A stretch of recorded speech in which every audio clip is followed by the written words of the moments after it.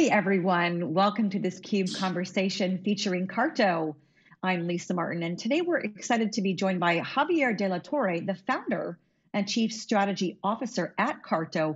We're going to be talking about how Carto is bringing cloud-native spatial analysis to the cloud with AWS. Javier, great to have you on the program. Thank you, Lisa. Very nice being here. Talk to us about Carto. What do you guys do? Great. So Carto is a location intelligence platform. We really is enabling organizations to work with location data on the context of on the AWS cloud. So essentially enabling organizations to analyze where should they open new stores, where should they deploy their new antennas. In essence, understanding the location dimension, just helping them to figure out where to do things. From Carto's perspective, talk to me about why spatial analysis location data is important. What power does it give to businesses in any industry? Right. I mean, we like to say that everything happens somewhere, right? So we understand that, like the physical world is a very important dimension. So understanding where things happen and the relation within space is a pretty fundamental dimension when it comes to analytics. I like to put examples of if all your neighbors install alarms in their homes, the likelihood that you will get an alarm is also increases quite a lot. So that's, in the end, all says that we are all influenced by the things that happens around us. And if you can model and understand those spatial relations, you can then look to optimize or predict what is going to happen based on where things are happening. And this is something that we've seen a lot, for example, with the pandemic, but now we're seeing, like many organizations utilizing it for finding out where they can find new customers, to, like I said, like where do they deploy the new infrastructure. Everything at the end has a spatial component, and that's what spatial analytics and location intelligence allows you to do. Give me some examples of spatial data. The first thing that pops into my mind is GPS, but I know that there's a lot more than that. Right. GPS has been one of the most important types of data, of course. So since, the availability of GPS and with mobiles and different sensors are starting adding it, we've seen an incredible amount of location data coming into place. But you're right, there's many other types of location data that people tend not to be so aware. I'd say any company that is handling customers, they're likely going to have their addresses. So if you have the address of the customer, you have a location already. We call that the process of geocoding. We transform an address into coordinates, right? But you also have the same, with IPs, and you have the same with many different zip codes. It's many different ways that you can represent location. And once you identify those location bits in your data, then you can start thinking about what type of analysis you can do with them. So it is, like I said, like in many, many places, but definitely the rise of GPS and sensors have been very dramatic. Now we've seen also like a huge stream of location data coming, for example, from satellites, with all these constellations of many satellites capturing daily images from Earth, like that is also giving us a lot of contextual information. But so it is, mobile phones when you connect to cell towers, there's many different pieces that are now giving us location data. So you alluded to that earlier, a lot more businesses are using location data in their strategies. Talk to me about the acceleration that you've seen of that in the last couple of years alone. Yeah, so I think, one thing that we've seen, massively on the industry, obviously, is this: as companies are going through the digital transformation, they're applying analytics to bigger and bigger areas of their businesses, right? And in a way, location came as one of the last dimensions that a lot of organizations have started to look at. And over the last 2 years, we've seen that changing a lot. We've seen many more organizations now making the questions around where things happen, how does actually matter to my business.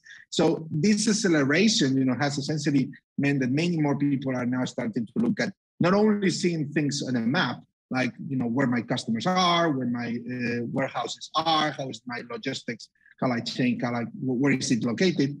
Now we're starting to see many more organizations looking at questions about how can I predict where something is going to happen, or how can I optimize my business process so that I can reduce the number of kilometers that I have to drive, miles.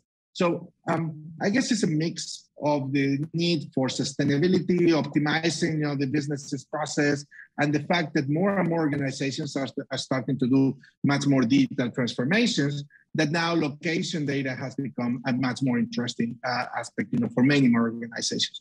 So I think like all these things together has made in a way the perfect storm, and now we're seeing a lot of demand for companies that want to go beyond seeing things on a map to understanding why things happens in those cases. And that's, I think, like, again, a multitude of drivers, that is pushing this industry. Can you talk about some of the key use cases and maybe some of the vertical industries where you've really seen this take off in the last couple of years? Yes, and I think this is in a way one of the most interesting factors of our industry. Traditional industries have been on the area around security in the public sector, like was very much on the military and in the intelligence ecosystems.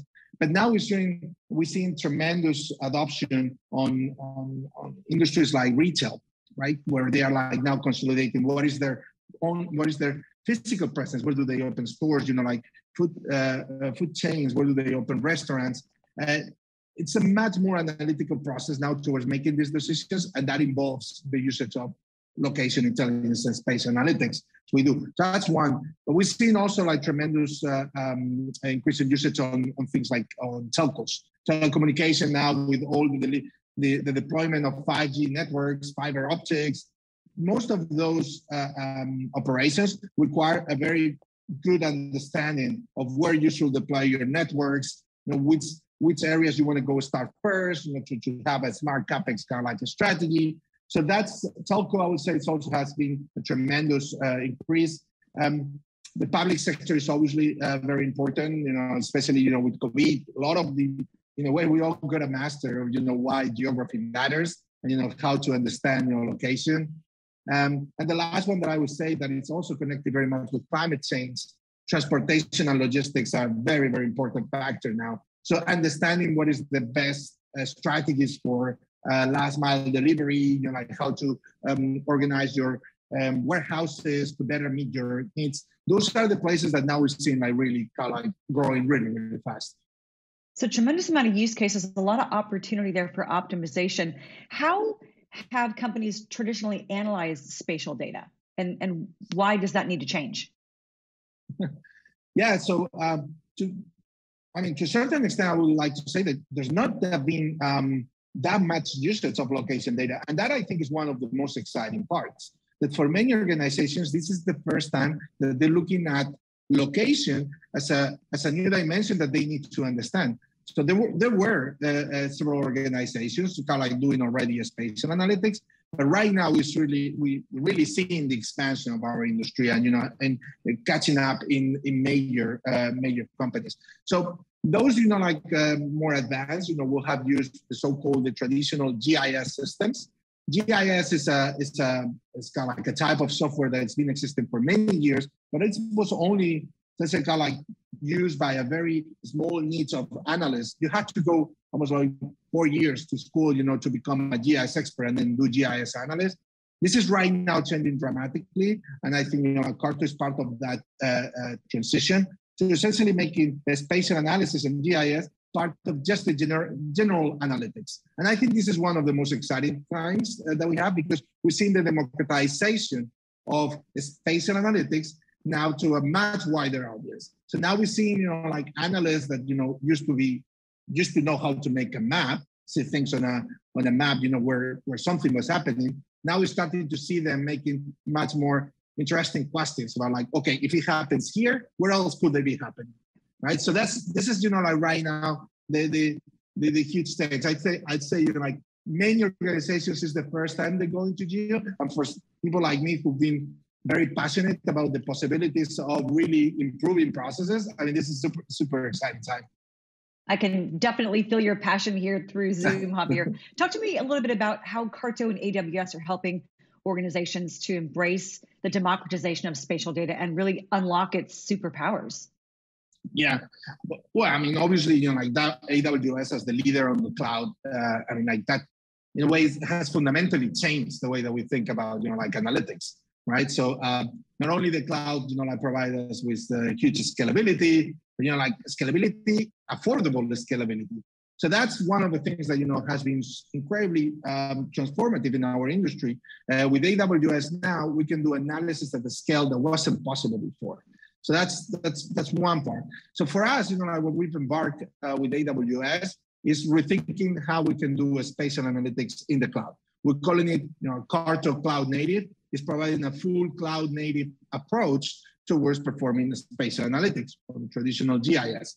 And for us, this is, again, giving us huge amount of scalability. We use services like Redshift that now with their serverless capabilities, we, like an organization, have their data already on that data warehouse on Redshift, and using Carto spatial extension to Redshift, now they can do spatial analytics directly on the warehouse. This is one of the biggest characteristics of Carto. By being the first cloud native platform, every computing that we do actually gets pushed down to the warehouse. So the customer is already using the computing engine that they've been using it for many other things they're paying for already.